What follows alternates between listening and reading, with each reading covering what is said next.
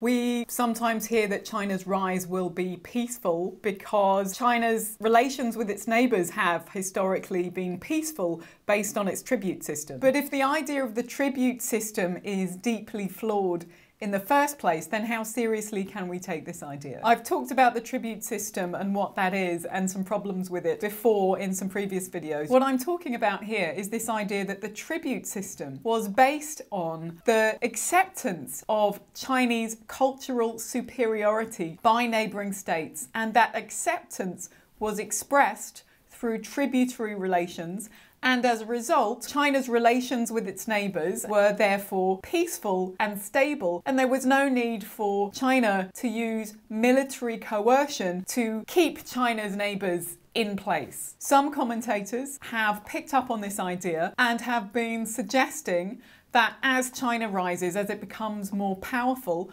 we may well see China's relations with its neighbours, and also, perhaps broader internationally or even globally, China's relations with other states will be peaceful because this is somehow inherent to Chinese culture. In other words, we will see a kind of new form of the tribute system emerging over time. Just to be fair, I know that China has been getting an awful lot of bad press in recent years, particularly in the West. There are a lot of very unfair and poorly substantiated and over-politicised things said about China. For example, how there's some kind of nefarious plot by China's leaders to take over the world in various ways. Lots of this simply isn't true. And I do understand people wanting to push back on this kind of narrative. However, sometimes this pushback goes a bit too far and becomes poorly substantiated itself. And one of these quite problematic narratives which has emerged is around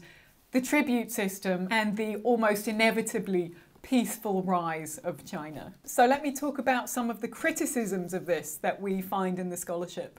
There's a really great article by a professor at Georgetown University in Washington, D.C. called James Millward. He's really challenging this idea that China's relations with its neighbours were peaceful. He points out that the Qing Empire, when it was at its height, it was literally twice the size of the Ming Empire which had come before it. So it hugely expanded. And it didn't expand, as some people want to argue, through some kind of cultural osmosis, that peoples on the outskirts of the empire sort of naturally adopted Chinese cultural values and customs, and so the empire expanded sort of naturally and peacefully, like water soaks through a sponge. In fact, it expanded through force and through warfare. Another historian, Professor Joanna Waley-Cohen, she's at NYU. Actually, I studied with her while I was over there on my PhD program. She's done a lot of work on the Qing and how they systematically used culture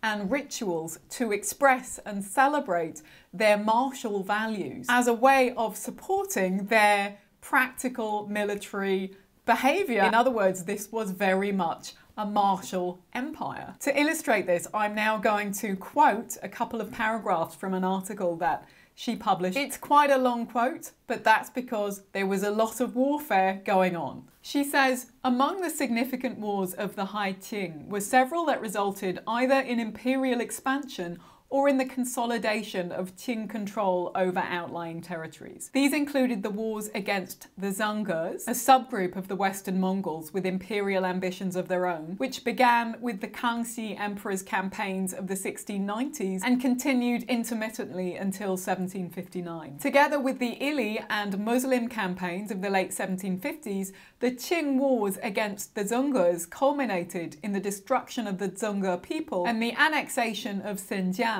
vast territories in Central Asia that brought the empire governed from Beijing to its greatest extent ever. Other imperial wars of the 18th century included the invasion of Tibet in 1720, when Qing troops expelled occupying Dzungars and began a lengthy period of Qing domination. The suppression of a Muslim uprising at Ush in Xinjiang in 1765. The two Jinchuan wars fought for control of the Sichuan-Tibet borderlands in 1747 to 1749, and again in 1771 to 1776, the suppression of two Muslim uprisings in Gansu province in the 1780s, and two Gurkha wars of 1788 to 92, fought to retain Qing control of Tibet. Thus, by the middle of the 18th century, the Qing Empire included, besides China and Manchuria, Mongolia, Tibet, and Xinjiang. That is a lot of warfare. And yet, when China gets strongly associated with this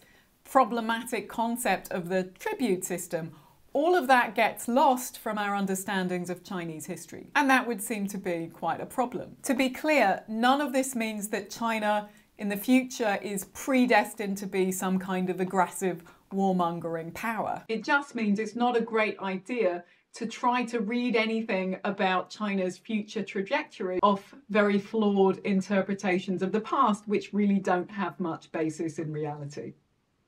Thank you for watching.